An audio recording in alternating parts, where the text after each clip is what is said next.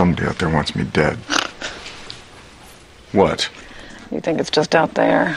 In the finale, we are in the last 3 days of the election cycle. We'll double security at the funeral. Secret Service will scrub every inch of the place. And where there's an increasing threat that we're trying to ascertain, is it the White House, is it the administration, is it Fitz?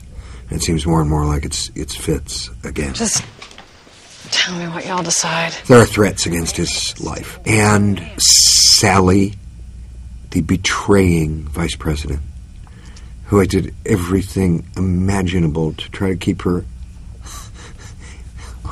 on the same page with us, and who I find despicable now for her sheer, Judas-like behavior. So you will win. You will win. She's ahead in the polls. So re-election looks really tough.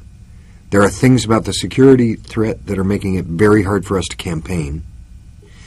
And I will tease this much. Cyrus is given crucial information. You will hold this office for another 4 years, because if you don't, everything that's happened will have been in vain. From some part of the security apparatus of this country. And what he does with it will fundamentally change the universe. The universe of scandal. The devil came in.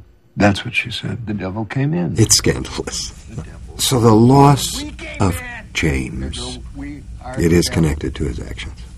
Yeah. Huck, you hold the leash. You went too far. You should have never given me someone to love. Monsters eat people live. It's what we do.